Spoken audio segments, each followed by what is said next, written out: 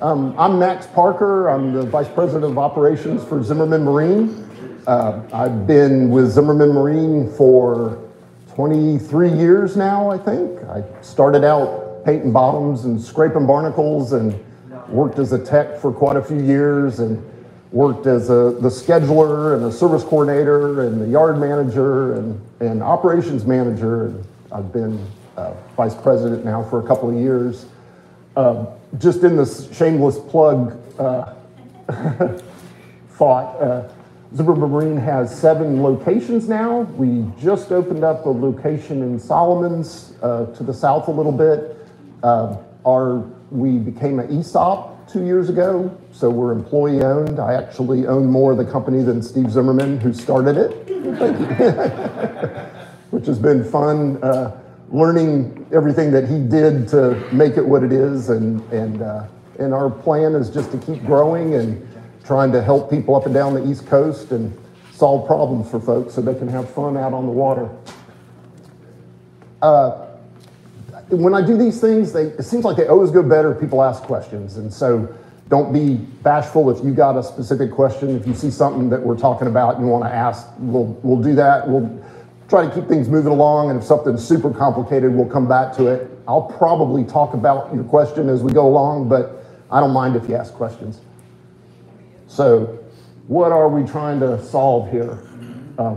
What's corrosion and why should I care?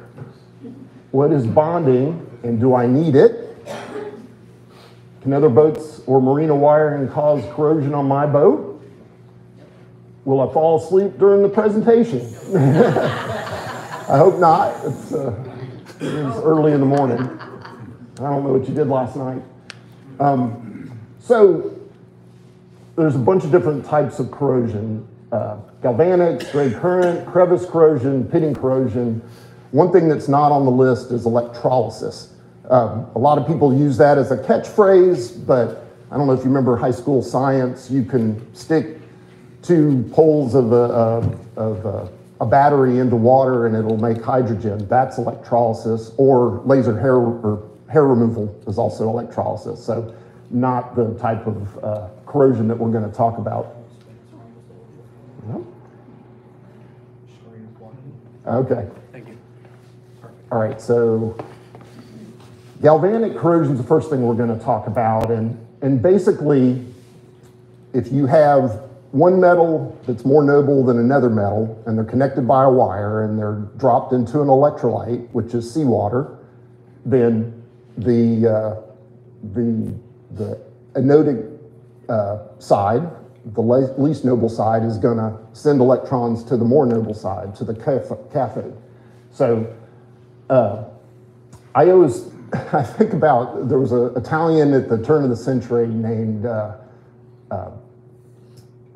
Galvani, and he did all these studies on frogs' legs, where he connected dissimilar metals and electrolyte, and he touched the frog's legs, and the frog leg would jump. And so he learned a lot about dissimilar metals.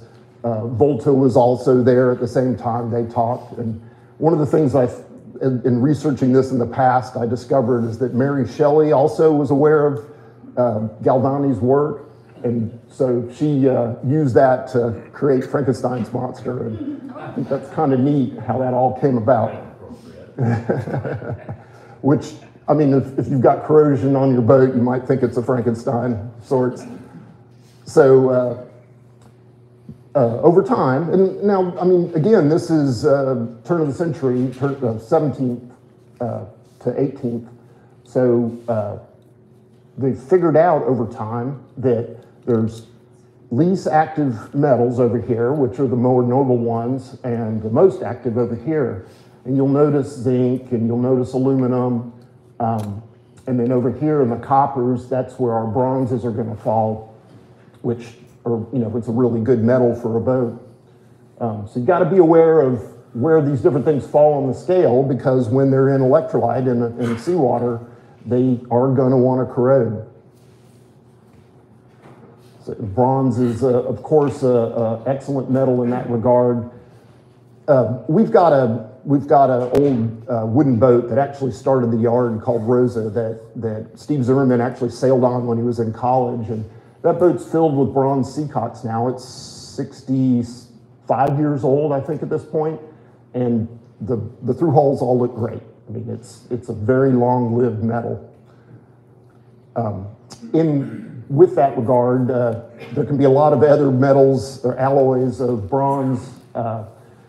Brasses, in particular, don't make good underwater metals because brass has a lot more zinc in it, and it makes a lot harder, and so it works well for plumbing. It's very machinable, but when you put it in seawater, that zinc is going to go away, and it becomes very brittle, worse so than what bronze does. So typical bronze composition is 85% copper, 5% lead, 5% tin, 5% zinc. All right, so back to this thought again. Where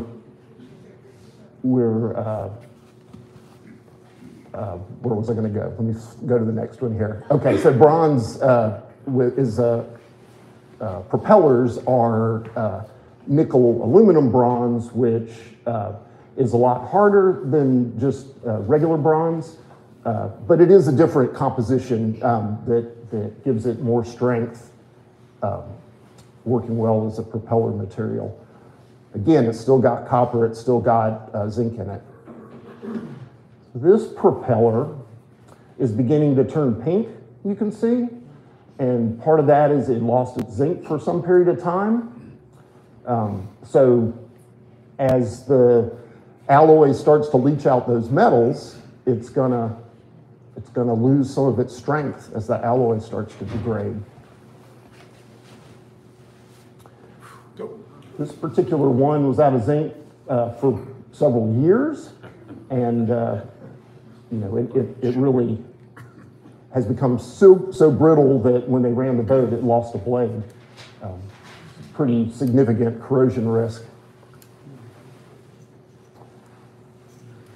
There we go. This is part of the through-hole installation in which the through-hole itself has lost a great deal of zinc and has become very pink.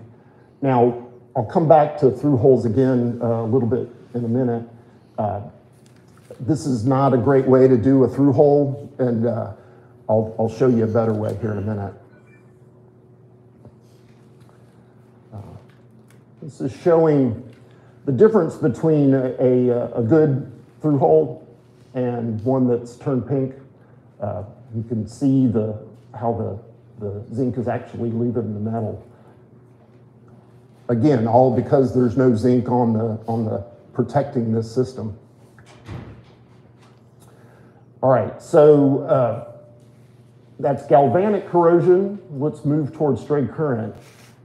Straight current, it's a similar process, but what's going on is there's actually a DC source that's pushing even more of those electrons out. So at some point in the system, there's a battery, or it's usually a battery, that's dumping DC current into the bonding system. So it's really accelerating the corrosion.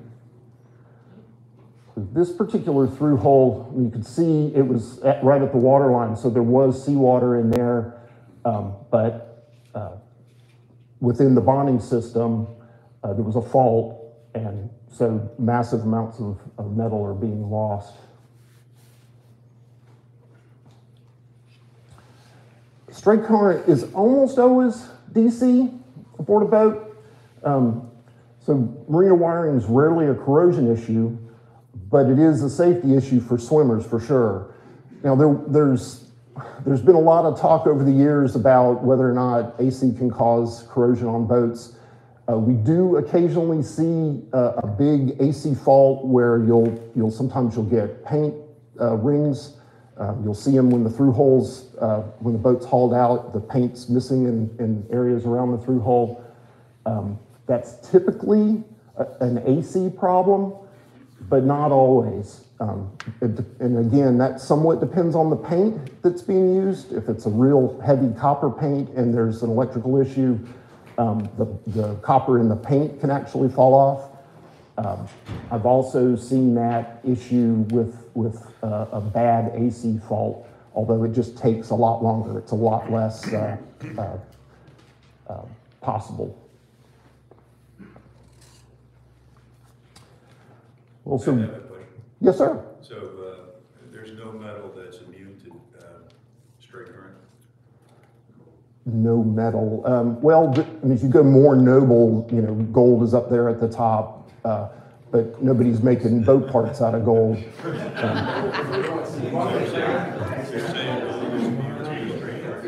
I'm sorry? You're saying gold is immune to straight current? It's more noble, so it's less prone to corrosion than something that's less noble than it. And again, it depends on the amount of current that's flowing through things. So you push enough current through the bonding system, then any metal will corrode. So there is no metal that's immune to it? Not that I'm aware of. So you referenced danger to swimmers. It isn't 12 volts. Is it truly danger to swimmers with DC current? No, not DC. Not DC. I'll come back around to AC. The reason this picture's in here is because we've got to think about ways that DC could get into the bonding system.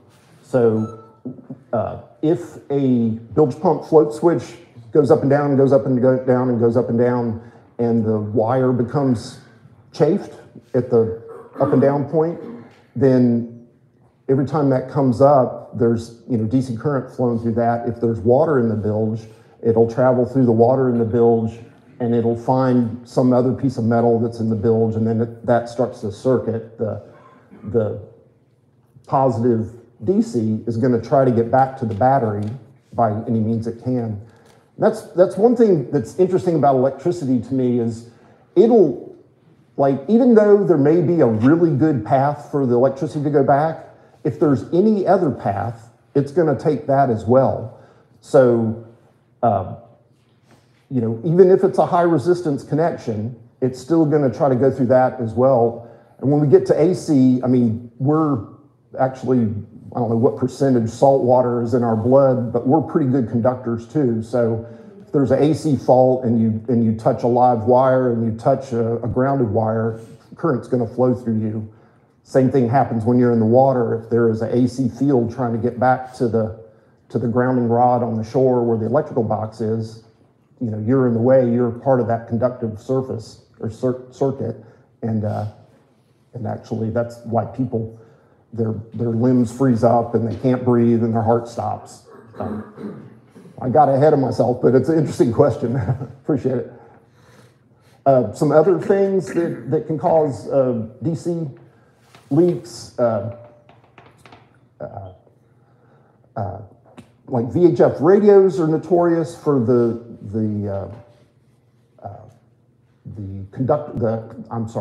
coaxial lines as they leave the radio for your antenna. If that insulation breaks down when you key the mic, it may be touching the mast, or it might touch some other metal device inside the boat, and that can send current through. Certainly any kind of wire that gets penetrated by a screw.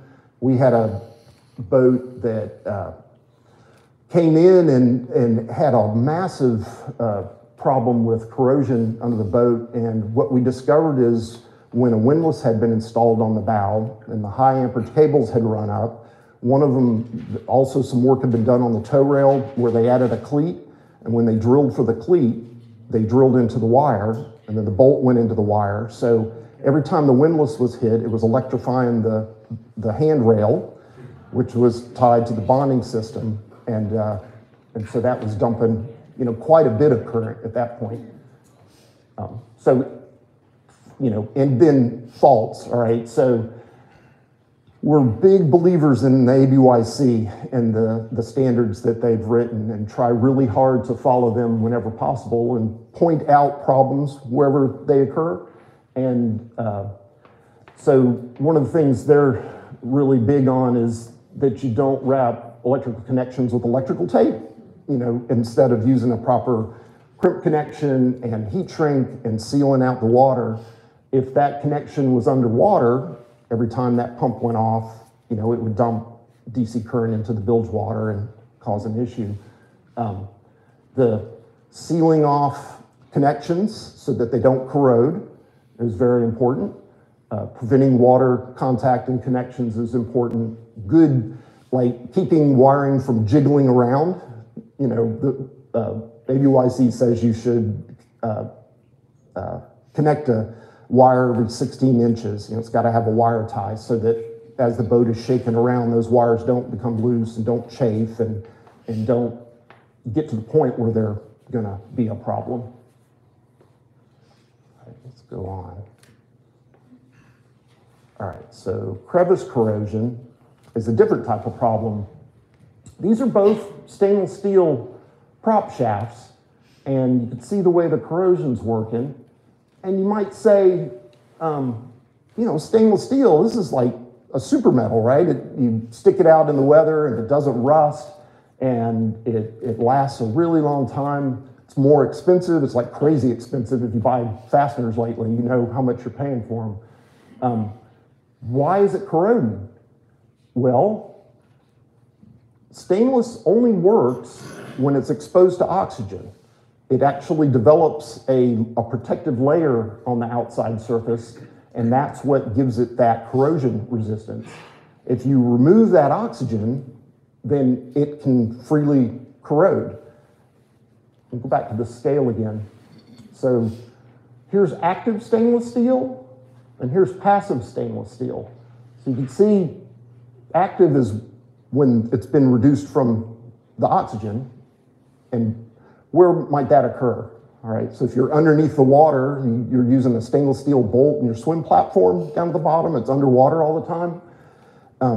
That, if the sealant starts to go, now water's getting in there, it's got no oxygen, and that fastener will just basically rust. It's a form of rust of sorts.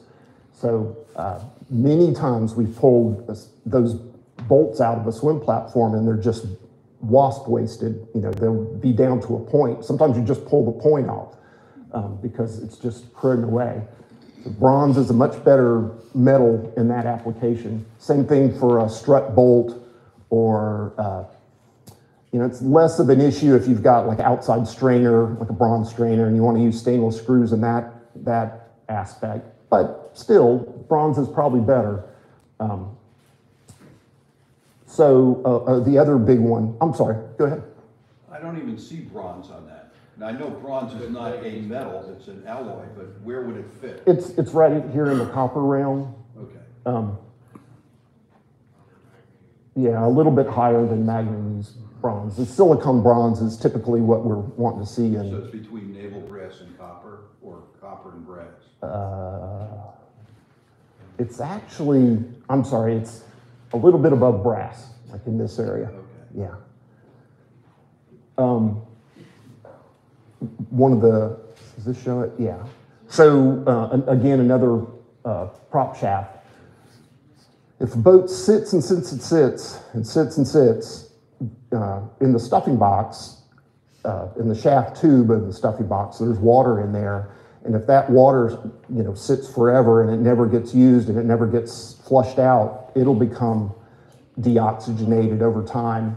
And it's the kind of thing that, for most boats, you can't ever see it unless you go to do shaft work.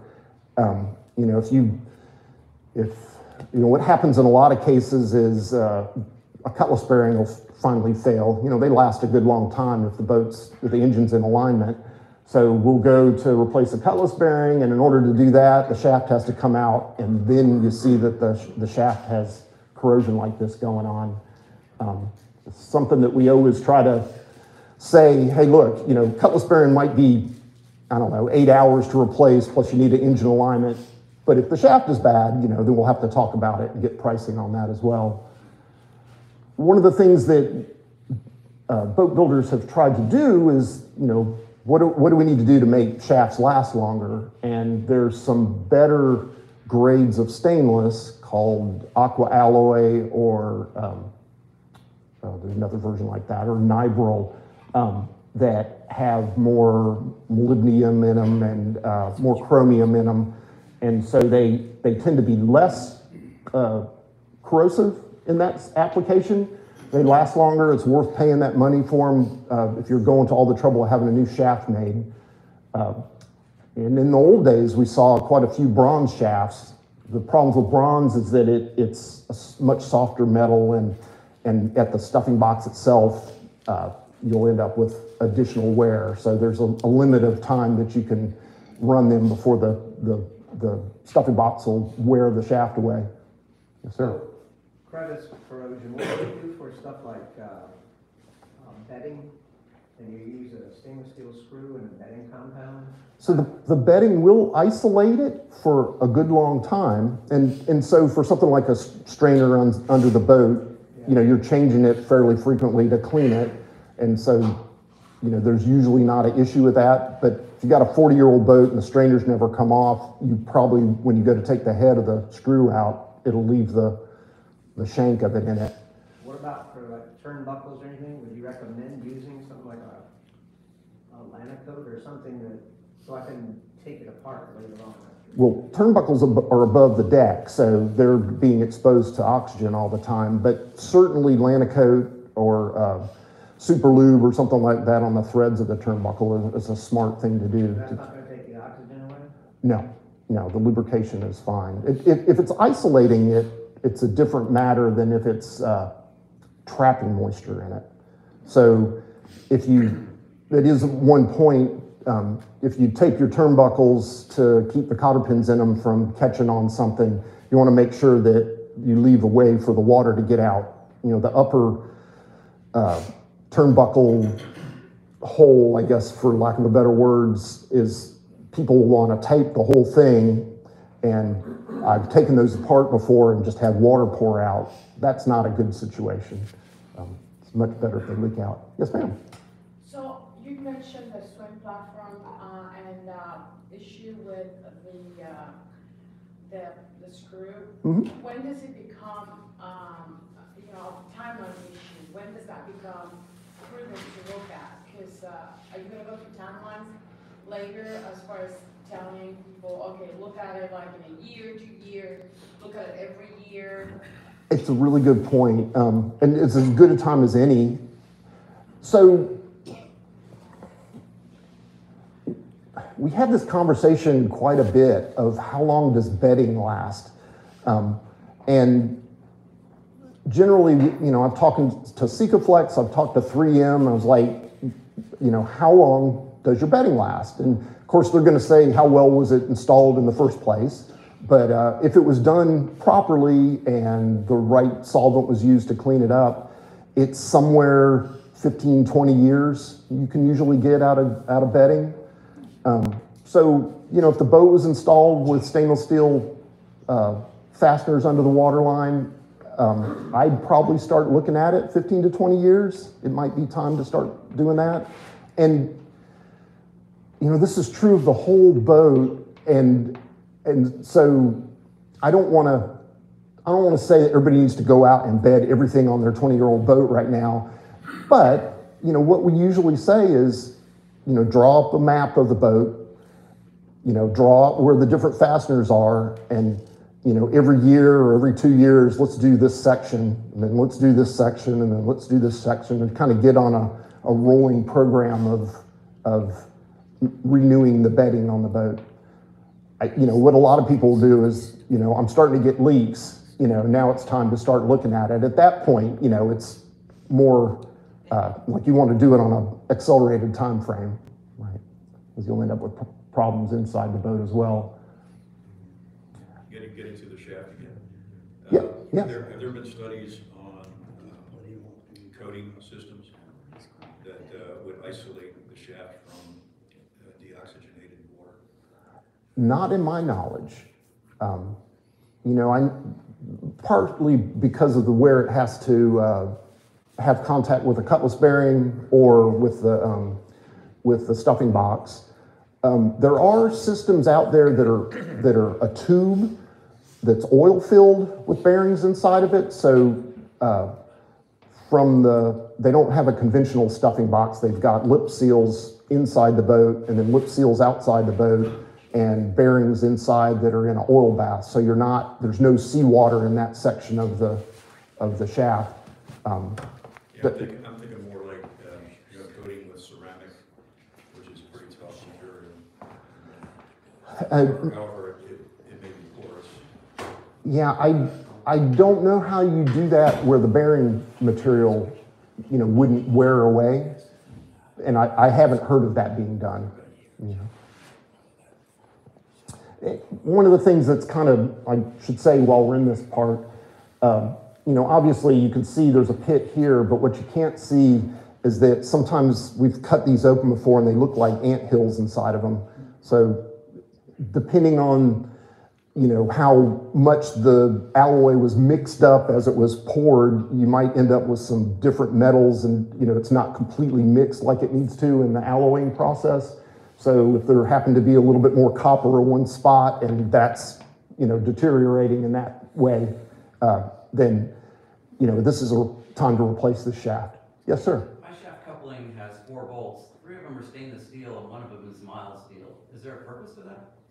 Shaft couplings should really be grade 8 bolts, not stainless steel. Okay. Stainless is too soft in that application. Yeah. And I don't know if you guys familiar with how you tell if it's a grade 8 bolt or not. So if you look at a hex head, it'll have a number of tick marks all the way around it. So grade 8 bolts have 6 tick marks. Lesser grade bolts have fewer tick marks in them. So they're in a shaft coupling application, you want the strongest joint that you can get. What's 1 tick mark? It's like mild steel. Yeah.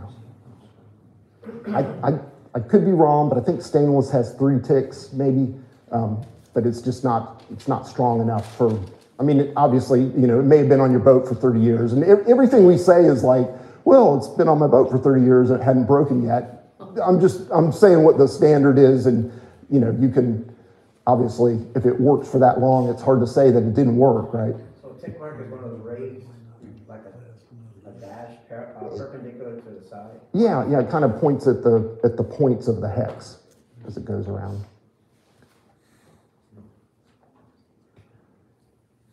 A little bit more. So Aquamet does come in different compositions, with the 22 being the best and the most expensive.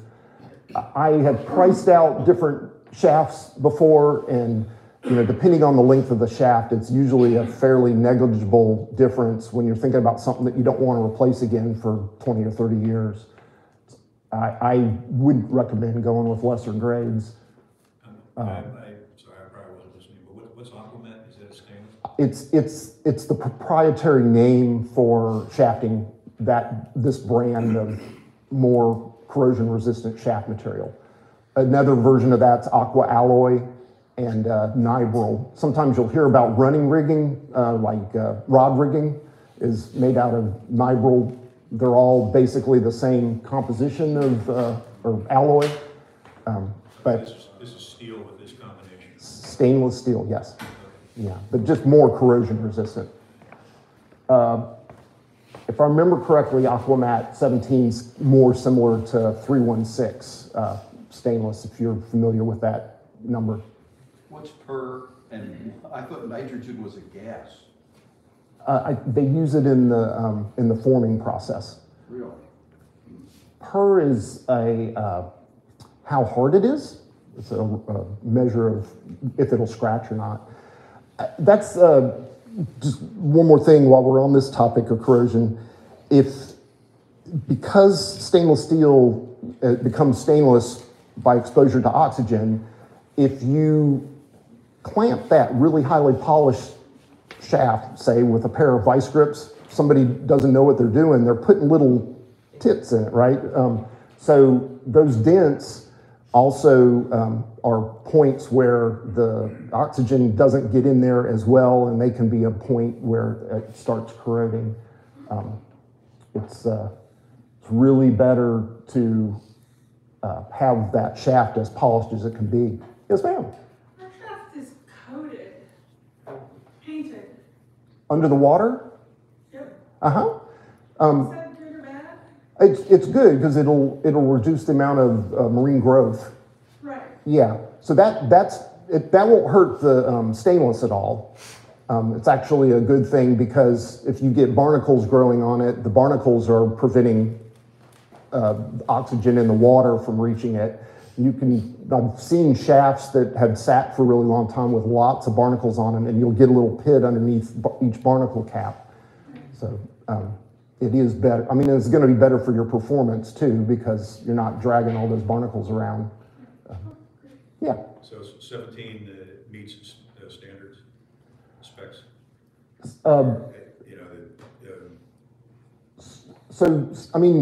So you can make a shaft out of 17. They are sold. They're just not as corrosion resistant. So in my mind, the amount of money less that it costs isn't worth the possibility of sooner corrosion. Basically, it takes. I mean, you put a shaft in a boat, you want to think that it's going to be there for the life, that you've owned it. So, in my mind, I would not want to put a 17 in and then, 5 years down the way, discover that it had, shrunken in size in the stuffing box. There are other parameters with this material too, like 17 may be a lower strength than 22. Strength-wise, that's a good question. I'm sure there's probably a table that talks about the difference in strength. I don't think that the per rating, that's more how easily it is to scratch, so it's making it harder. And it may be that the harder it is, the less strong it is, but I can't say that with certainty. I'd have to look that up. Certainly the 22 series metals are the industry standard. All high-end boats are using 22. There was a period of time when quite a few of the boats that were built in the Far East were using stainless 304 shafts, and actually a lot of the metals in the boats, the tankage and the chain plates and things like that were not 316, they were 304. And actually there's an issue with stainless steel tanks, and that if you don't use the right welding rod on them, that they've got to be a low carbon welding rod as well, or you'll end up with weld migration, and that's also a rust corrosion point inside the boat. I suppose that falls in the marine corrosion field. It's not something I have a picture of, but what we were seeing is after 20 years and the cutlass bearings worn out, we pull those shafts, and they're very magnetic. Much more magnetic than an aqua alloy, so they've got more iron in them, and that's an indication that they're why they corroded faster than what you would expect. All right, so what are we going to do to protect all these metals? My favorite chart. So we're down at this end where there's things that are very least noble, most anodic. That end's mostly cathodic. So if we have a zinc or an aluminum alloy or magnesium attached to the metal in the boat, then it's going to corrode first, which is a good thing, right? So we're putting something on there as a sacrifice that's going to go away so that the metal that we want to keep good stays good. So zinc is one, aluminum is another. There are some magnesium zincs out there. So let's just talk about what's going on right now in the world. 5 years ago, 6 years ago, 10 years ago, we always talked about putting new zincs on boats. The industry standard was that zinc would protect everything. And it became ubiquitous. Like even to this day, when we're putting aluminum anodes on boats, a lot of times we're calling it a zinc, But what we have learned is that there's some real benefits to aluminum and some negatives to zinc. The zinc actually is more toxic to marine life. I've even seen things that say it's more cancerous or cancer-causing. Aluminum alloys are a little bit less expensive. They work better in less salty water, so brackish water and fresh water. It's actually going to protect. Zinc doesn't quite as much or very little in fresh water. Maryland is a state, there's been quite a bit of talk about banning zinc altogether. They've been talking about it for 5 or 6 years now. I don't think it's actually gone that way, but if you go to West Marine and look in the bin, you know, there are more and more aluminum zincs, aluminum anodes, and less zinc anodes these days. So you won't hurt a thing on your boat if you put aluminum on. And actually, I'd recommend putting aluminum on. I know it is, like I live down in Deltaville, and we're closer to the mouth of the bay where it's a little bit saltier down there. But it's fairly fresh up here, right? Is it still salty at all, or? Pretty salty. Is it pretty salty? Well, I know I took a trip up the Potomac one time, and the Potomac gets pretty fresh when you get close to DC. Zinc wouldn't do a lot of good there, where aluminum would still protect the boat. Yes, ma'am? If you're in a regular salt environment, like you're going offshore, is the aluminum still as good as zinc? It is. It is. It will protect. Now, what we will find is if you want to have all the zincs, it's ingrained in my head. You want to have all the aluminum anodes the same material in your boat. You don't want to have some zinc and some aluminum. They need to be all the same material. They don't make the end cap out of aluminum. I have a sail drive that I have 2 collars that were aluminum, but the end cap was zinc because they didn't make it out of aluminum. That's interesting. How long has it worked well for years? It hasn't worked well for years. Zinc is gone. Yeah. Okay. I would think that, like, the aluminum's actually going to corrode quicker than the zinc. And you actually, like, I've seen boats that we haul every year, and when they had zincs on them, there'd be, I don't know, 85% of the zinc left after a year, where aluminum, it might be 50% of it. Like, it is more reactive, it is protecting better, it's more electrically active. So the question of that's interesting. I haven't run into an issue where I couldn't find an aluminum version. There are maybe resources we could talk about that you haven't been familiar with yet, that maybe we can find one that is an aluminum for what your application is. We'll see. It's an act. And I'm pretty sure Max Prop has aluminum zincs. But anyway, we'll get back to that. Yes, sir. So you say zinc, all zinc, what about the zincs in the engine and then the heat exchangers? So inside the boat, while you could say that it's all connected with salt water and it's all in the current path, it's actually more of an isolated environment, and it's fine to have zincs on the engine. If there's aluminum outside the engine, it won't cause a problem in that. You know, you're protecting your heat exchanger, and that's enough of a closed circuit, you know, that it's not an issue. Yes? Speaking of heat exchangers, I have a Volvo in mine, a 55, and it does not have a zinc in the engine. And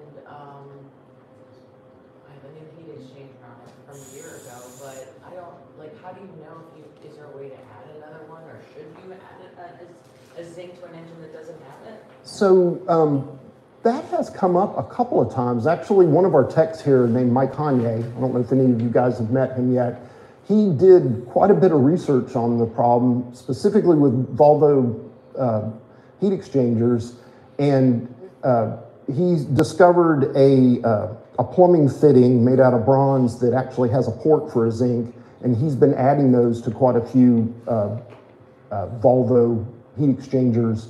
The results, the first one he did was a couple years ago, and it came back, and one of the things with the Volvo heat exchangers is where the end cap is, there can be corrosion in that area where it goes out with the exhaust outlet, and that's solved that problem.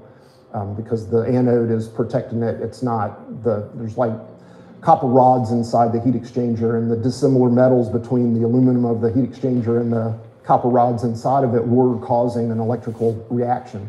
So it may be something to... Poor design, originally. Yeah. Yeah, it's funny too, because, you know, we've known about this for, you know, since Volta and Galvani were talking about it, right? So why would a major engine manufacturer make a heat exchanger out of aluminum and put copper in it and not put a zinc on it? And a marine engine, right. I can't explain it, but there is a solution, yeah. How do you know what material your anode is actually going to be in? Is there a code on it, or you just have to look at the bin?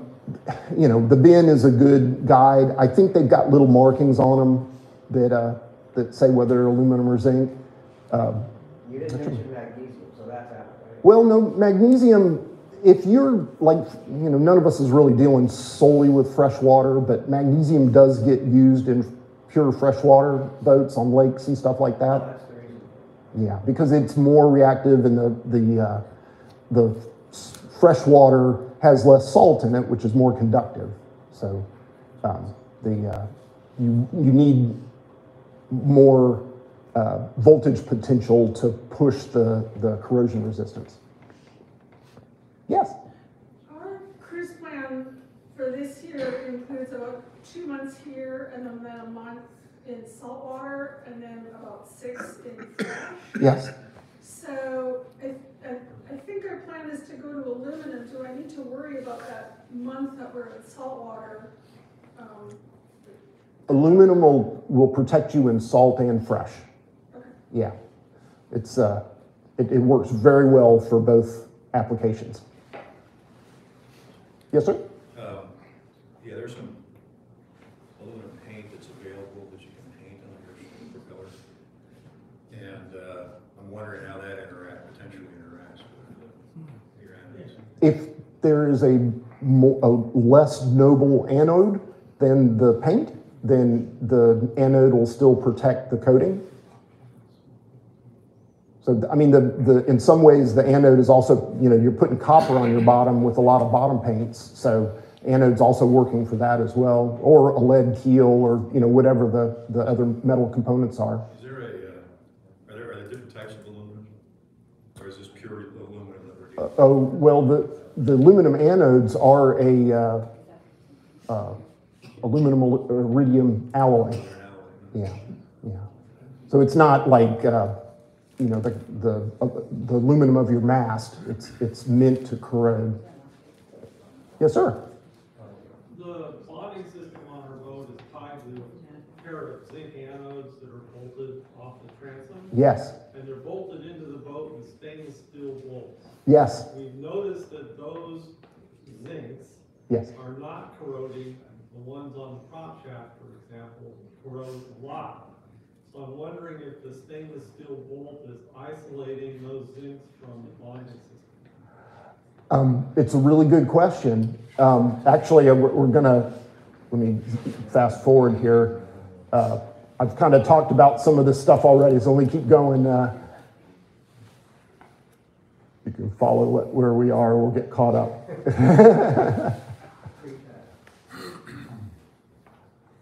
Yeah, don't mix anodes. Okay, let's get to bonding.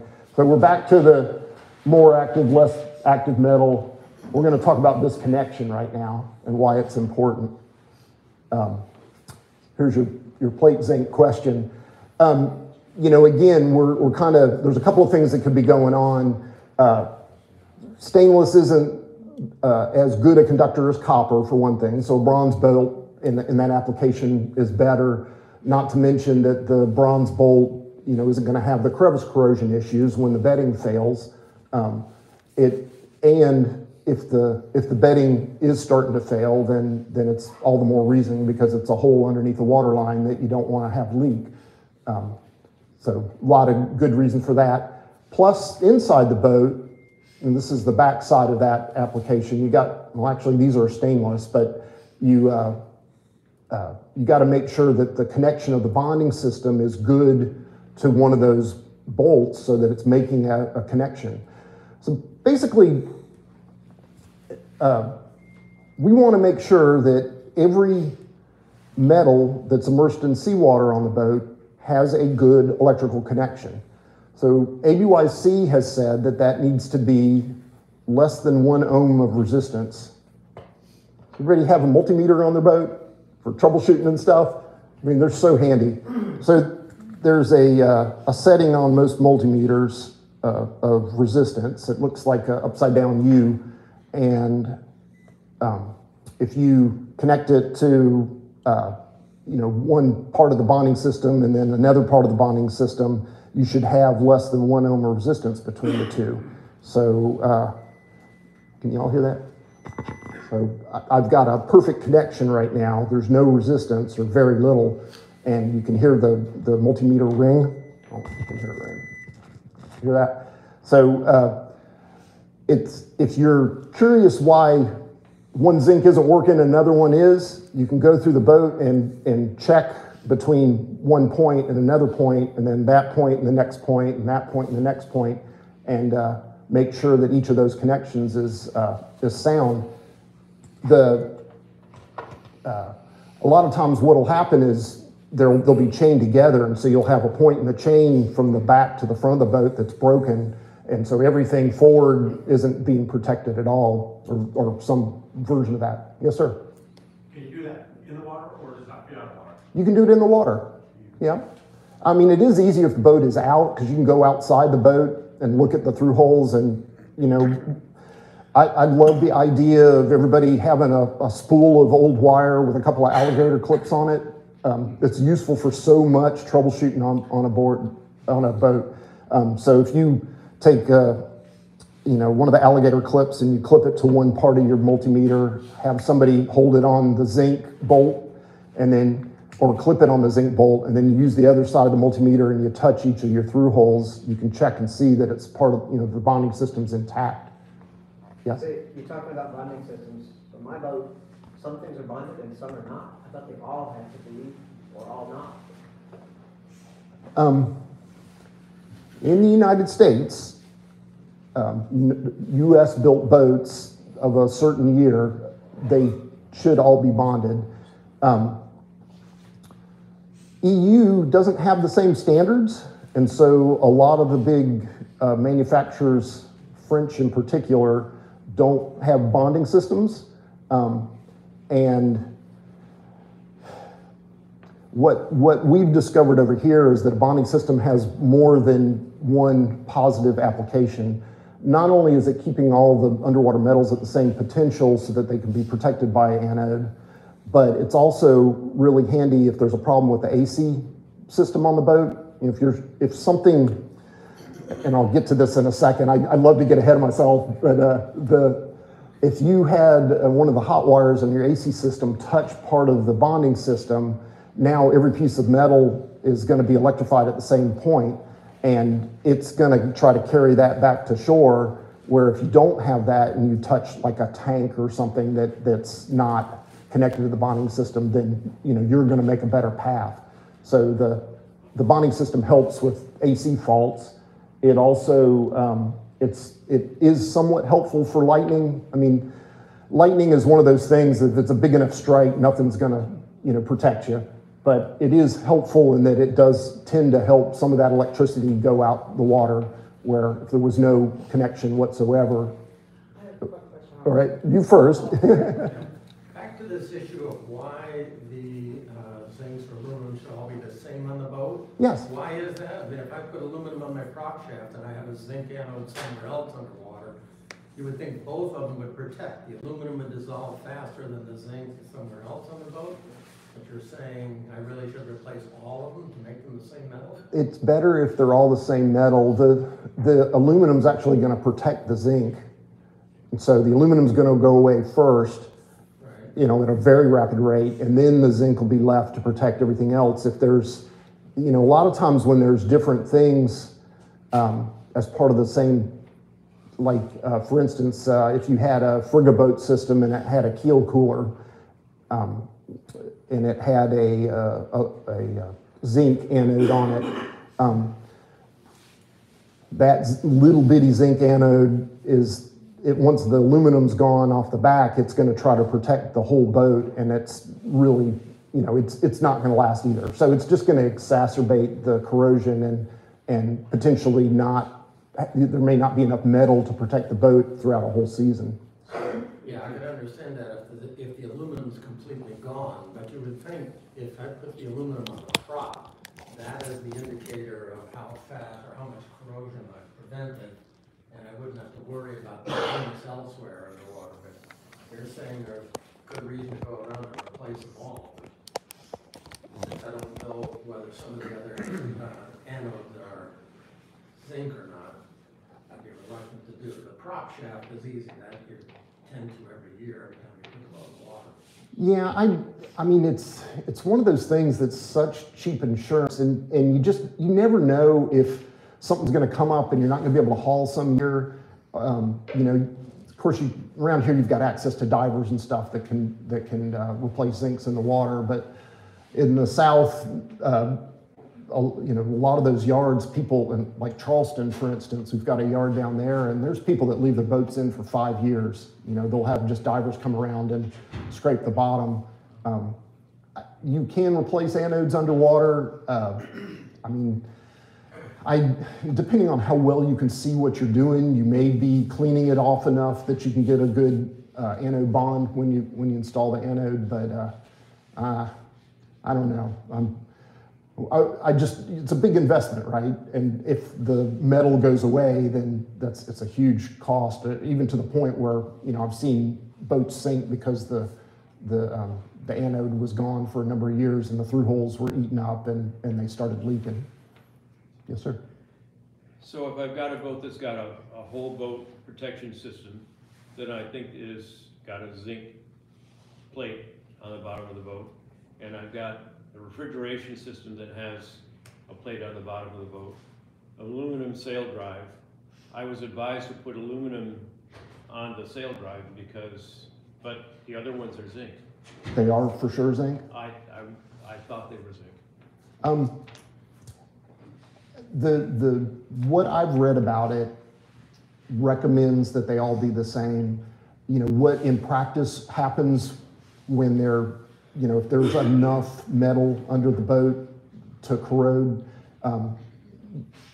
I'd have to study that and see what's going on. If you're hauling out the boat and there's no corrosion issues and there's plenty of anode left at the end of the year, then it may not be an issue. My biggest corrosion issue is it pops the paint off the keel, the left keel. Well, maybe switching to, okay, so this is a good point to say this. It is possible to have too much anode on. At some point, more is not better. And I'm kind of getting out of order, and there's a good picture to show to check it. Protected on the global system. So you have a corrosion meter? Yeah. Okay. And it's fallen right in the protected range. It says overprotected. Overprotected. Again, I've got a problem with keeping the paint on the keel. Yeah. So overprotecting can cause paint issues, for sure. It's a real possibility. Yes, ma'am. Yes. If you're going to be sitting at the dock for a long time, do you recommend those zinc fish it's like an external anode that you can just throw over the edge of your boat? So, as long as it doesn't over anode the boat, it's not horrible if when you first put the boat in the water and you're doing a corrosion check and it's just right on the upper edge of protected. You don't really want it overprotected, but right on the edge of, on the upper scale, because you're going to lose anode as it wears. But if it's significantly in the overprotected range, then that can be a problem. So you may not need the guppy at the beginning after you've just done it, but if it's a year and you don't know the condition of your anodes and you want to use it at that point, that certainly won't hurt anything. Yes, sir? Corrosion meter. Yeah. I'm going to jump ahead to find the corrosion meter. All right. So there's a device. it's basically, this is just a multimeter, so it's measuring voltage. And at the other end of this probe, there's a little through-hole looking plastic thing that's got a silver chloride reference cell in it.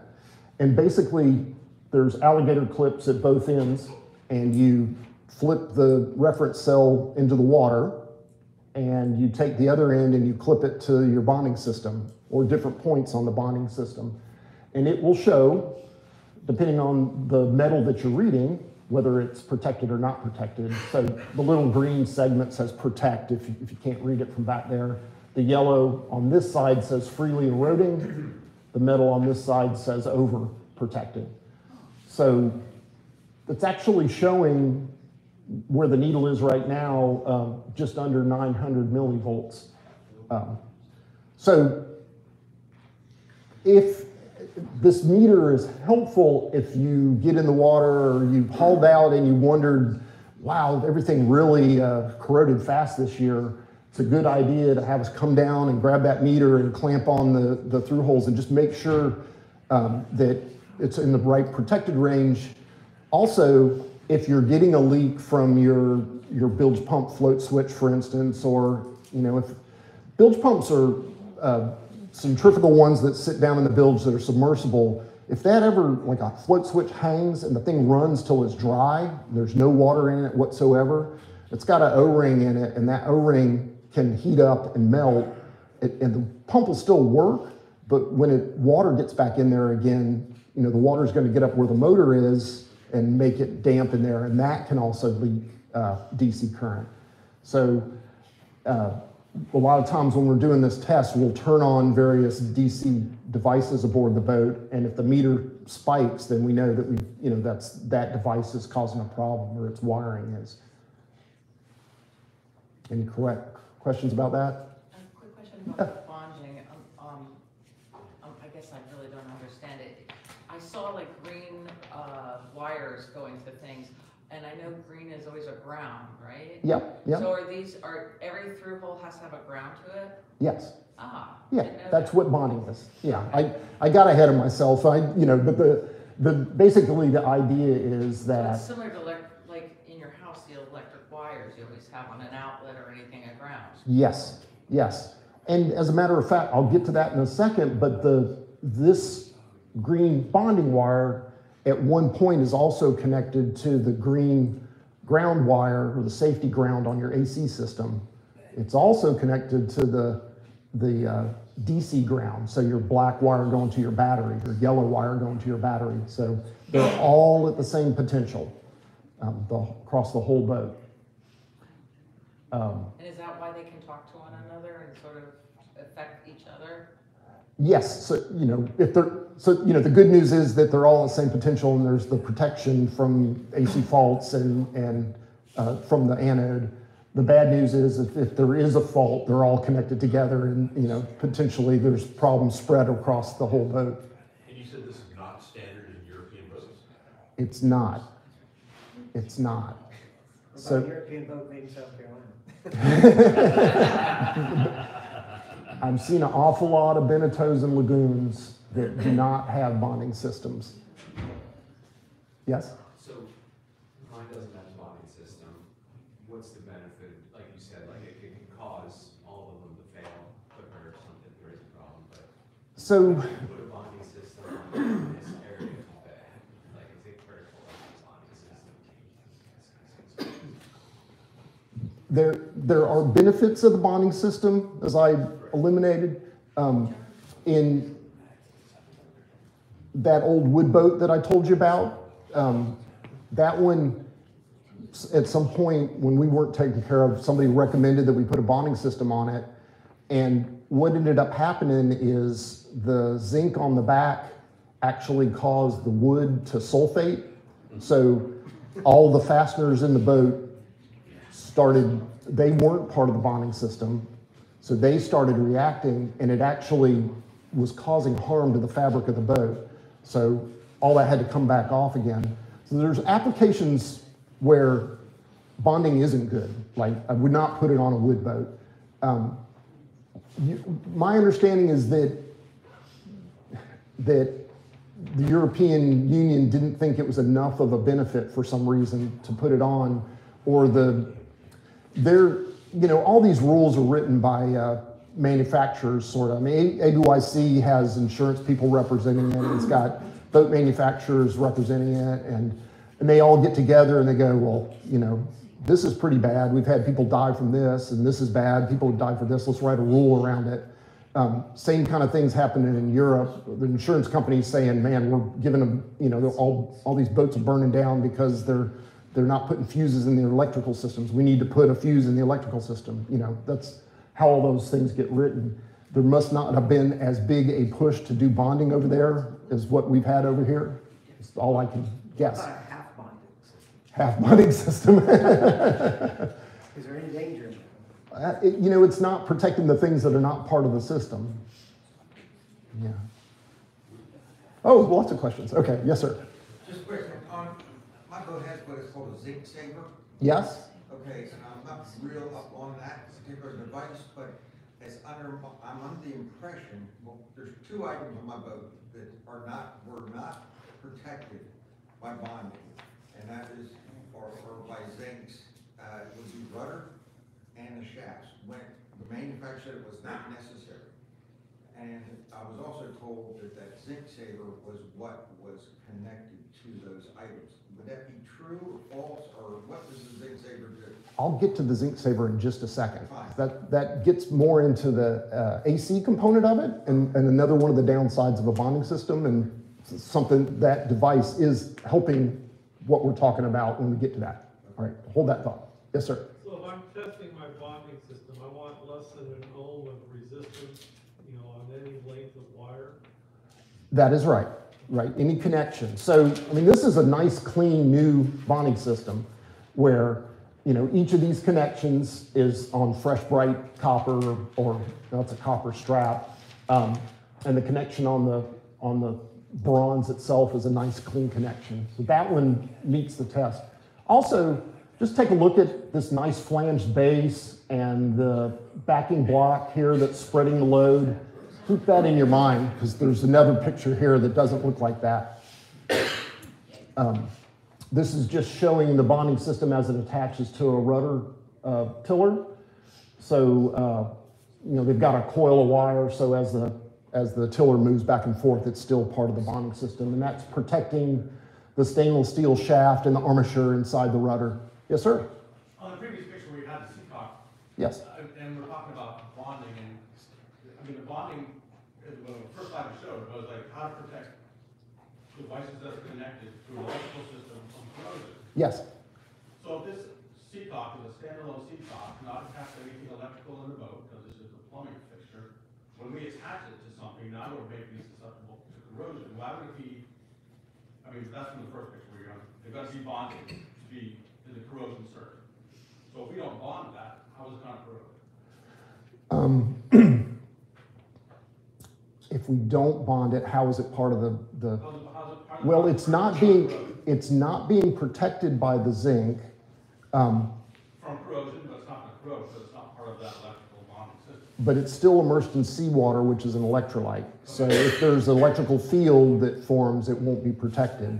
Either your boat or the boat next to it, or the galvanized bulkhead that's beside you, any of those things. It'll still be part of a circuit. Sorry. No worries. Yes, sir? So see that photo, the metal's been cleaned. It's recommended that it look like this all the time. So where the connection is, yeah. We regularly go through boats and take them apart in that place, rub it with some sandpaper or whatever, get it clean, put a little dab of silicone grease on it, super lube or something like that, put it back together, and then check it again with an ohm reader, make sure that we've got less than an ohm of resistance. So sand, not metal, CYC, metal, but sandpaper. Sandpaper or wire brush, whatever's the fastest way to get it back to bright metal. Yeah. All right, so that was that one. in this instance, I'm showing a shaft brush here. So there's a bar of metal that's running over to the bonding system, and there's a little carbon brush that's on the shaft. So when the shaft turns, it's protecting the shaft, keeping it in the bonding system. Now, a slip ring like this isn't the best way to make connections. There's actually a pretty expensive slip ring system that makes an even better shaft brush. But if there's, and the reason we're talking about this is because transmissions don't make the best electrical connection. As the input shaft comes in, it's in an old fill area and there's bearings. So sometimes it's making a good connection, sometimes it's not. So in some cases, we'll have anodes on the shaft, or maybe there's not a way to put an anode on the shaft if it's really short. You know, if the cutlass bearing is right up against the prop on the back of the keel, sometimes you can't get an anode on the propeller, and you need to connect it to the bonding system in some other way. This is one way to go about it. This is not a good connection. We were talking about cleaning things up. You know, it's in some, you know, for one thing, you know, there was no bonding tab on this particular plumbing fitting, so somebody thought I could just whap it with a hose clamp, but when it gets cruddy like that, it's not making a connection, right? So it's not doing what it should. I don't know what this thing is, but yeah. All right, I'm going to get on my soapbox about seacocks versus through holes. You know, any penetration in the hole is a through hole, but this is not a seacock. So, and the reason for that is ABYC has said that every through hole penetration needs to be able to withstand a 500-pound static force at its most vulnerable point. So way up at the top, you should be able to stand on that, or two grown men should be able to stand on it and not have it snap off. This one will not meet that test. If there's an anchor that gets loose in the boat and slides around, or you know, you go down and there's a vent in your engine room and you slip and you hit it, you're likely to shear that off at this point. And part of the reason for that is this is straight thread. It's the only way you can get a nut on it, right? You spin the nut on, it's a parallel-sided plumbing fixture. This is it's tapered inside, so it's got a shape like that. So when you screw a straight thread into a tapered thread, you're only getting a couple threads of engagement. I mean, it's very, very minimal. When you screw a straight thread into a seacock, like this picture,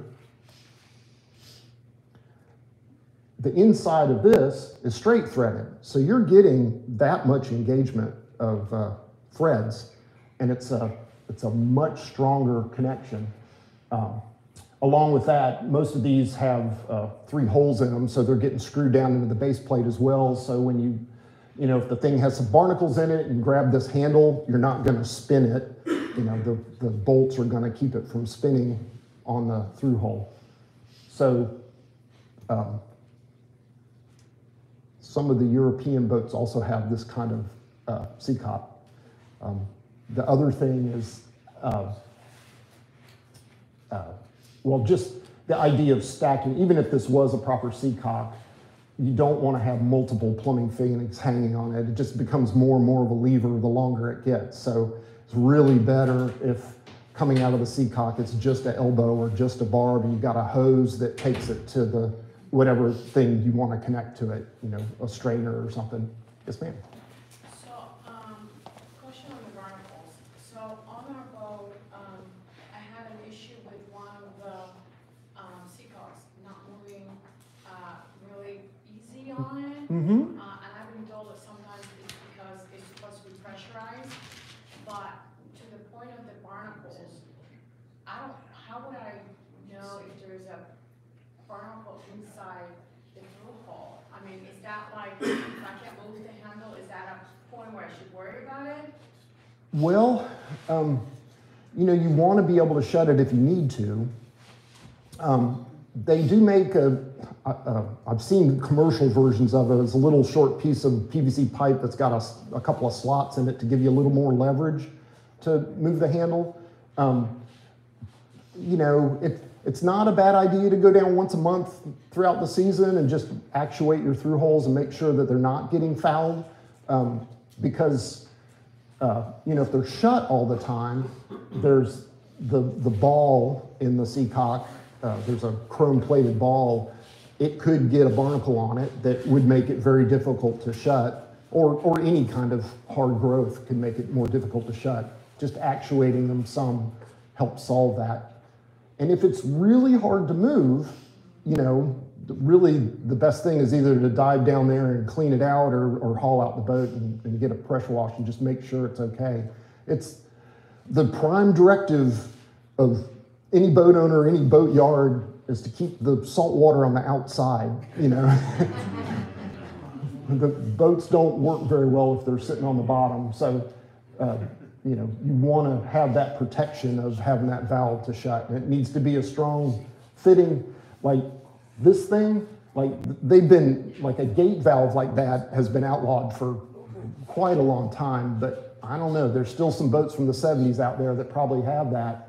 I don't know if any of you have ever gone to your home faucet and spun the handle and it just keeps spinning and spinning and spinning, it's not connected anymore. Well, that's really bad if you're trying to stop seawater from coming in. Yeah. Here's our corrosion meter again. You guys are patient with me for getting out of order. What is that probe you talked about that goes with the meter? Yeah, it looks like a little plastic through hole, and inside of it there's a reference metal that's silver/silver chloride, and it's just there's a specific amount of it in there that they know will give you a certain reading, and then it's referenced by the Can I just use a regular VOM to do this, or do I have to have a specialized corrosion meter? You can have a VOM, but you have to have the silver chloride test cell. Yeah. I've seen these reference probes. You can buy them. You can just buy that is very true. Now, Guest used to make this corrosion meter, and then there was a period of time where you couldn't find it, but I think we looked recently for one of the other yards, and somebody is making it again. But even through that time, I want to say we found it on Amazon, just a reference cell. And as long as you know what's protected and what's not protected, then sure, multimeter would work just fine for that. Yeah. Yes, sir. This scale seems to argue for the idea of having all your anodes the same metal. You know, because you're overprotecting some metals and underprotecting others. All the anodes should be the same metal. Yes, well, I mean, that thing kind of tells you that. You don't want to overprotect something, if it's bronze. Where does your standard zinc fall on this scale? Well, is it in the aluminum range or in the steel range? If you've got all underwater, so like if you've got a boat that's got a stainless steel prop shaft and a Nabral propeller and a bunch of bronze through holes, we're usually seeing it in this range, like right in here. So it's partly between steel and bronze. What's a good reading? 600? So like 700, 750, along in that range for fresh zincs on a boat. Yep. What's bad about overprotecting? So overprotecting can cause issues with, well, especially wood and aluminum boats or metal boats. It's causing more voltage than what you want. So it's making it more reactive and more current flow through everything. And it'll actually cause problems with bottom paint or the wood of the boat or the metal hull. It'll pop the paint off the hull basically and then allow it to start to corrode once it's not. You know, with aluminum especially, it's really important to keep barrier coats and not have it exposed to the seawater as much as possible. And same thing for an aluminum out drive or a sail drive, you want that paint coating to be very isolating. So you don't want to have any bare metal on aluminum under the waterline. And partly it's because of that scale. That aluminum is so reactive that even with the anode on it, it's going to want to corrode. It's going to carry some of the protection for the vessel, and it will corrode away. What about for copper on fiberglass boats? Like bronze on fiberglass boats? No, copper in the bottom of the paint. Oh, well, so if it's overprotected, the copper in the bottom paint will actually start to pop off. Yeah. And sometimes it's weird patterns, like you can't always explain why it's modeled like it is until you do this test and you go, oh, for some reason there's way too much zinc on this particular boat. Wait. Yes?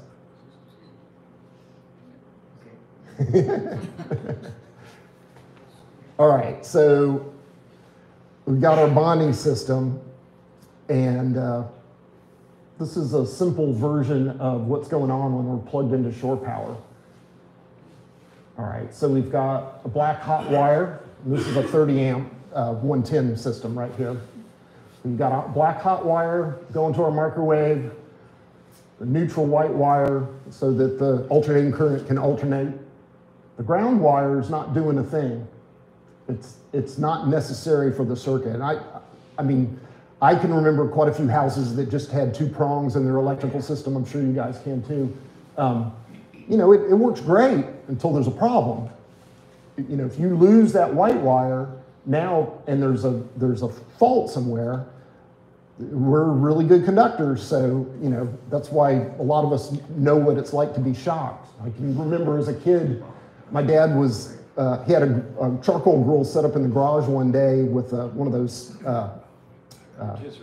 thank you very much. Yeah, so he had a chicken or something on it, and I was swimming in the little pool we had, and I came in dripping wet on the concrete floor, and I touched that thing. Well, I mean, I couldn't let go, right? It was an old 2-wire thing, and the polarity was reversed on it, and it lit me up. So it's a wonder I'm still here to this day. And I used to have really curly hair, and I don't know if that's what happened. So this is a good system. Everything looks good. And just remember that our engine is part of the bonding system, as is our prop shaft and all of our through holes. So if there's a problem, if the black wire, the hot wire in the electrical system chafes inside that microwave, it's sending some of that current into the bonding system. It's not, there still is a bonding wire, so some of the current's going back to the shore ground, because inside here, the neutral and the ground are connected together. So aboard a boat, and this is a really important point, there should be no neutral to ground connection anywhere on your boat. You want all that fault current to go back to shore where there's a big ground rod referencing it. So if it's connected aboard your boat, you're negating this ground wire, or at least part of it. Again, the electricity is going to take every path it can. It may take the least resistance, some of the load's going to be on least resistance, but some of it's going to be on high resistance paths like us. We're a high resistance connection. So with that fault, some of that current's going into our engine, and what it's going to do, salt water is somewhat of a path. It's going to follow some of the current back to that reference on shore. And that's dangerous, right? If you jump in the water, you're in that electrical field, and it's going to paralyze your muscles and maybe cause you not to breathe or take a big breath and choke. Yes, sir? I have 2 50-amp circuits going into my boat. Each one goes to an isolation transformer. Mm-hmm. Those isolation transformers, they click a bit more than I would expect, where they're boosting, which indicates some kind of an inconsistent power issue. I wonder if that could be related, because I do have corrosion issues on my boat. So could that be related? it's probably like the boosting is a matter of there's not enough current on the dock. And I mean, one of the things that's happened with boats is, you know, more and more air conditioners are going on, more and more electrical devices are going on, and in a lot of cases it's exceeding what 50 amp cord can carry, especially when you put 49 boats on a dock. You know, so there's a limit. Like a lot of the, you know, Herrington Harbour is pretty good about it. They've upgraded their electrical system as the years have gone by, but if you go to some lesser docks, they may, you know, only have 40 amps available on a good day, and you put 12 boats on there and they're all run their electrical system, you know, they're gonna drop it down as maybe 90 volts or whatever. So a boosting transformer is an excellent way of boosting that and not harming your stuff. But the other thing an isolation transformer is doing is it's got 2 coils in it, and that's how transformers work. So there's current going through this coil, the shore side, and then it's inducing voltage on the other side of the coil, but there's no physical connection. You know, there's an air gap there. So as any fault current isn't going to try to go back to shore, it's going to go within the boat's electrical system. Now, if there's a fault in some of your wiring so that some of it's leaking into the bonding system, it won't try to go to shore, so it's not dangerous for a swimmer, but it could still be causing an electrical field around your boat. I mean, I'm not saying that's what's happening, but it is a possibility. All right, so if there's a really big ground fault, now the water is carrying all of the current because this ground has been severed.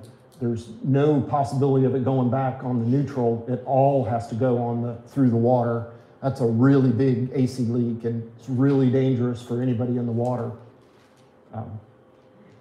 Yes, sir. Is that what you have the GFI circuit? Yeah. Okay. So in an effort industry-wide to try to not have people keep dying from getting electrocuted, we've pushed for not only a ELCI system on the shore, but a ELCI's whole boat system on the boat, as well as GFCIs at each individual outlet. And they've all got different ampere ratings, or milliamp ratings at which they trip. Let's see, I think we're gonna get to that. It's gotta be one at every outlet? Yes. So a GFCI trips at 10 milliamps. Is that right? Does that sound right? 10 milliamps? The shore has to be at 100 milliamps and then 30 milliamps on the boat itself.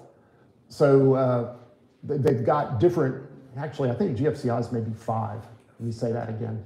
So they're a lesser rate. They're protecting the person.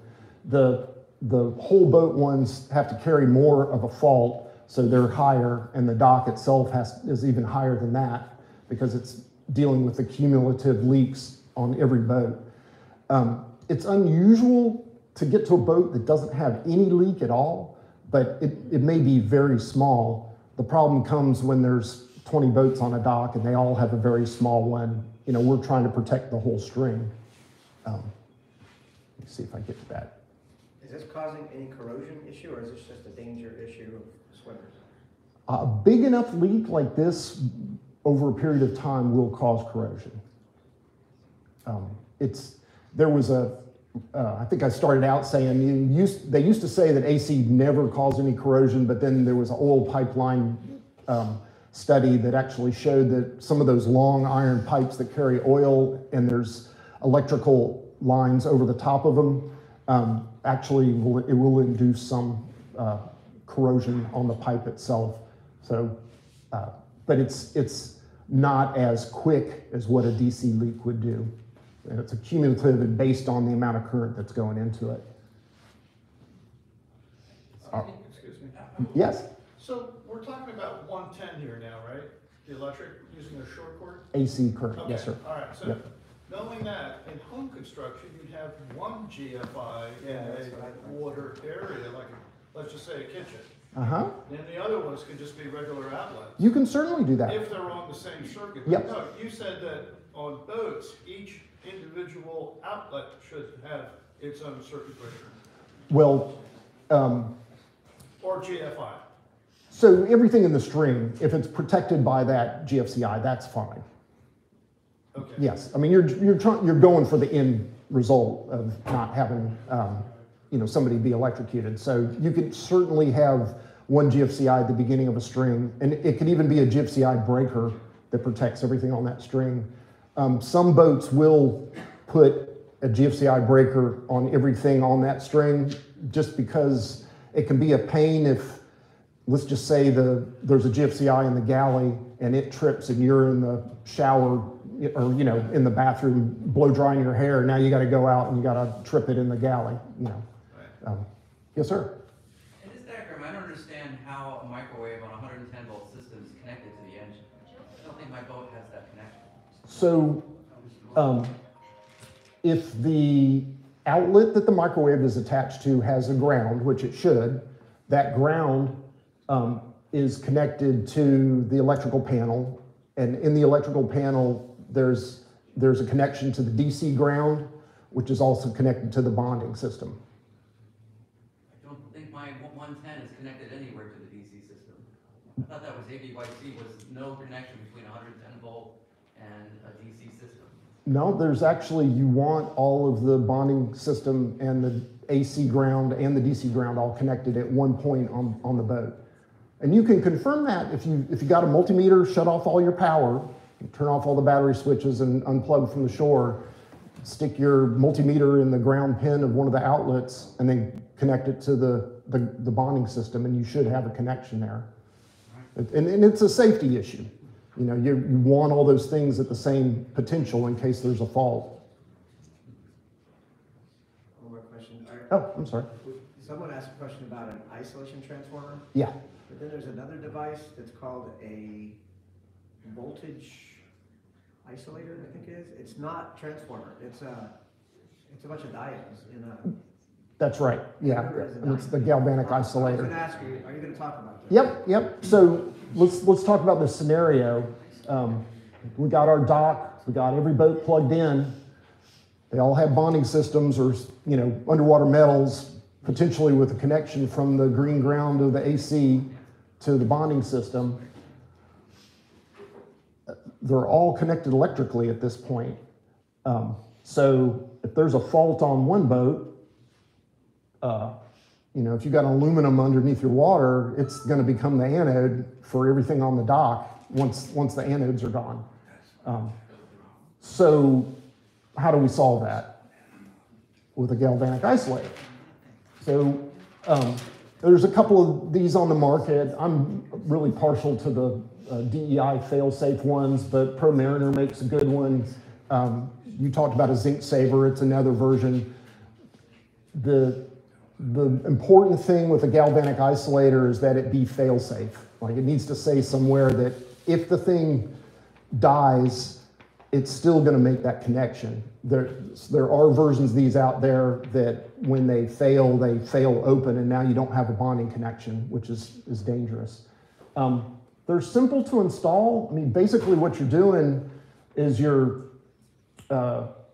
installing it before any other device on the boat on the green wire. So you snip this wire, you put 2 ring terminals on it, you stick the isolator in. And it's just a series of diodes so that current flows one way but not the other way. And it allows AC current to flow through it, which you want in both directions, but it blocks the DC current from a potential fault from all the boats on the dock. How do you test to see if it's working? Yeah, so each one of those devices is going to come with a manual, or you can find a manual online, and they all have test procedures in those manuals. But basically, you take a multimeter and you put it on ohms, and multimeters are, when they're checking ohms, they're directional, so you're going from negative to positive. So you connect it to the 2 studs, and you have continuity one way, and then you flip it the other way, and you shouldn't have continuity or a listed value of resistance going the other direction. So they're pretty simple to test, and I do recommend doing it once a year, just to make sure. But the galvanic isolator is in the ground circuit, right? Right. The ground wire, it's not in the 2 hot wires. That is right. It is in the ground wire. And, you know, in a normally functioning boat with no faults at all, the ground wire shouldn't carry, the AC ground wire shouldn't carry any current at all. I mean, it's just there if there's a fault somewhere else. It's not necessary for the circuit, and frankly, we don't want any current on it. There shouldn't be current on it, but there's been enough people shocked over the years to recognize that the need for it is there, and it certainly saves lives.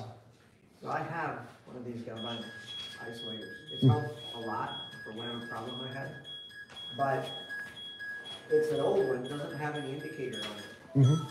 I've chosen to use it's like a household GFI circuit tester to validate that it can actually get to ground. Is that good enough to maintain the test? I do the other tests for voltage, one direction and the other every year. Jesus But I got buttons to fix stuff. So, is that good enough? The multimeter test is all that the manufacturers recommend. So, for a while, ABYC said that there had to be a visual device, and there were a number of galvanic isolators out there at the time that you had to run a wire from the isolator up to the helm, and it was slowing adoption because you go from something that should take a couple hours to install to something that should take, that might take 12 hours to run a wire from the stern to the helm or whatever. They just felt like the visual reference wasn't worth the trouble. Now, I think you can buy some of these if you with the visual indicator if you still want to do that. I think it's required. Well, it used to be required. I think they dropped the requirement, but you can still do it if you want to. But I don't know. They're pretty rugged devices. I've seen a couple Zinc Saver. Somebody here was talking about Zinc Saver. I've seen a couple of those fail over time, but I haven't ever seen the other two versions. I've checked them, quite a few of them over the years, and not seen them fail. So I think it's pretty rare that there's a problem with them. But again, it's doing an important job, so it's a good idea just to make sure it's working like it should. This is just showing the, okay, so Victron makes one as well, and it shows the circuit path there of the diode setup and then the location of where you put it. It just needs to be before any other connection on the boat, so relatively close to the inlet, or if you know that the wire from the inlet there's nothing else connected to it before it goes to where your electrical panel is. It could be behind where the electrical panel is. Sometimes they can be pretty well hidden. It can be a bit of a challenge to find them on some boats if for some reason somebody stuck it behind a panel, tucked away. But it's a good idea to check for it.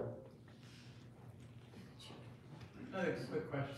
Yes. I've got ELCI breakers on the 230 circuit on my boat. Yes. I had the breakers on one of the circuits trip twice during the summer. I can't figure out what could possibly be causing it. What should I be looking for? Is it stray current or something?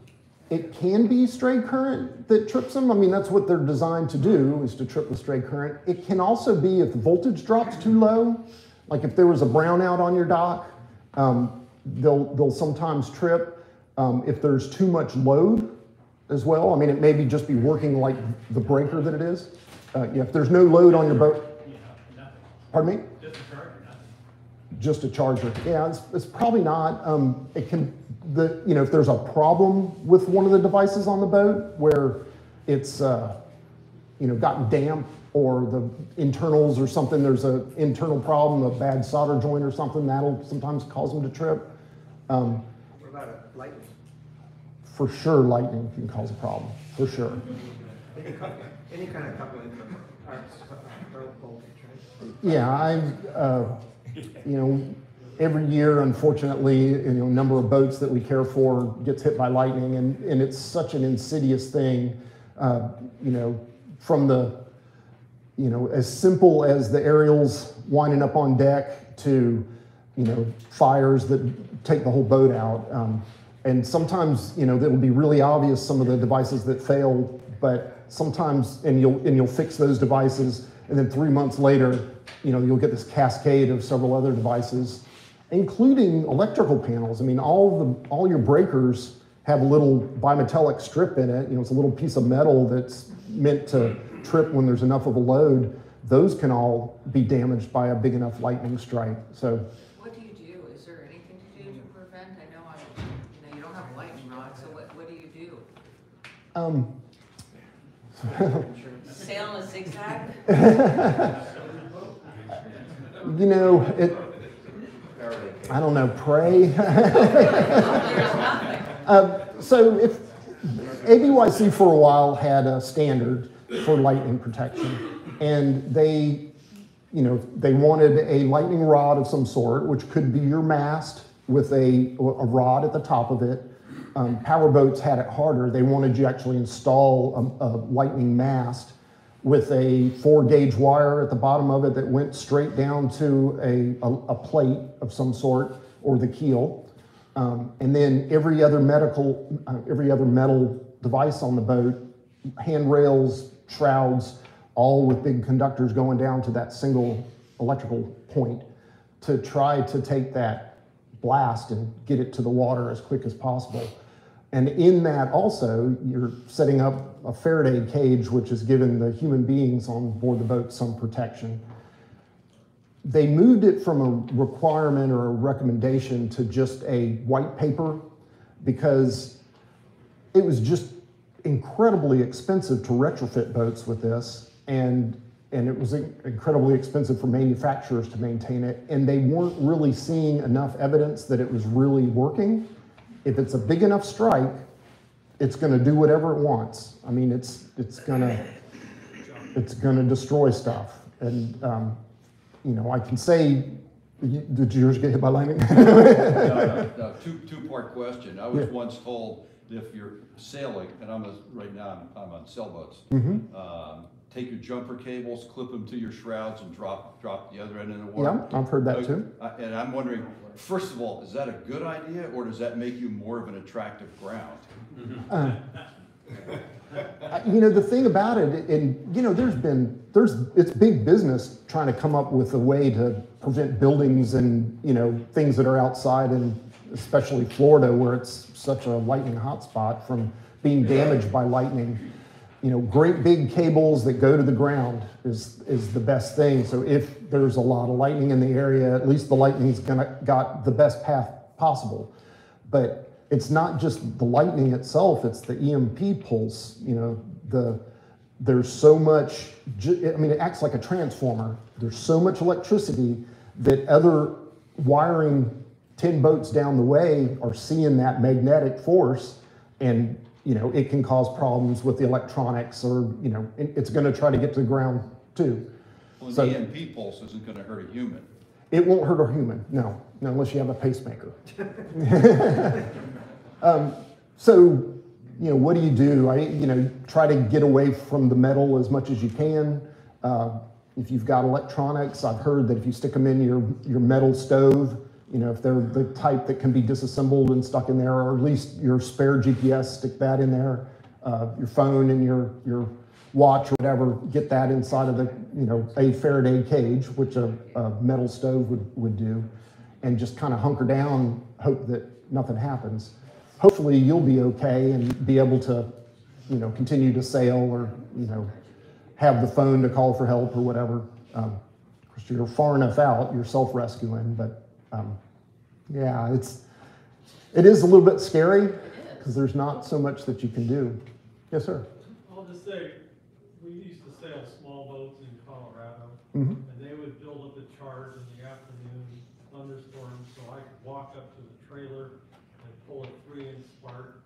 But we started hooking one of the trailer chains to a shroud and let the other drop on the ground. Mm-hmm, mm-hmm. So if your boat's ashore and you ground the shroud, you'll keep from building up a static charge on your rig. Yeah, it's dispersing. That might induce the lightning to hit the next guy over and not you.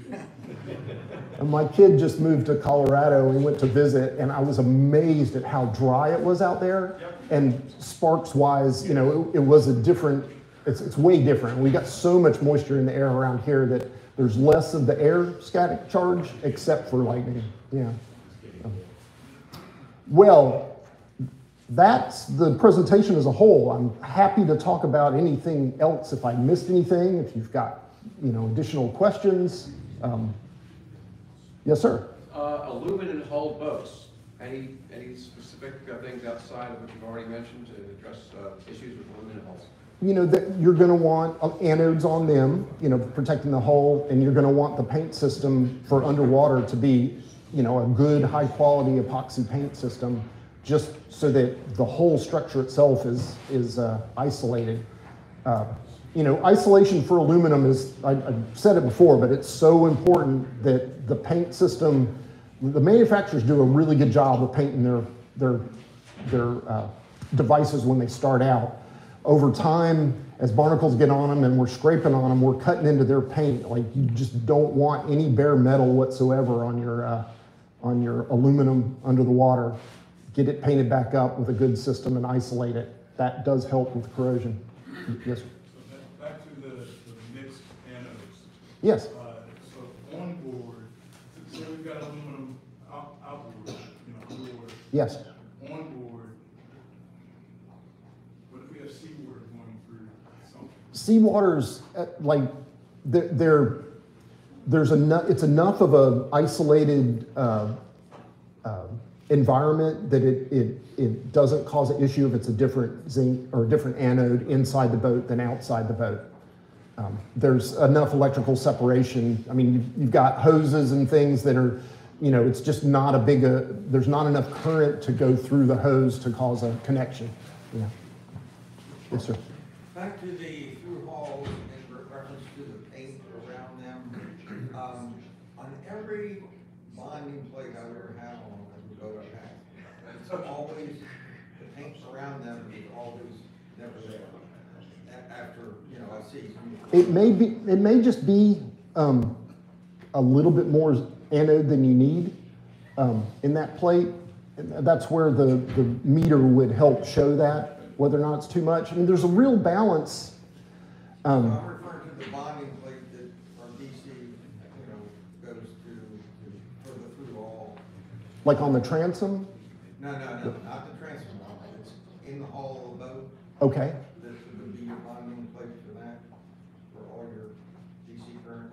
And is it an anode or is it just metal? No, it's not an anode, just your bounding or your grounding bonding plate.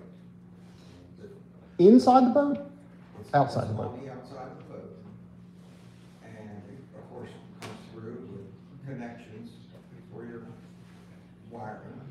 Is it a sintered bronze piece? Okay, I follow you. Yeah.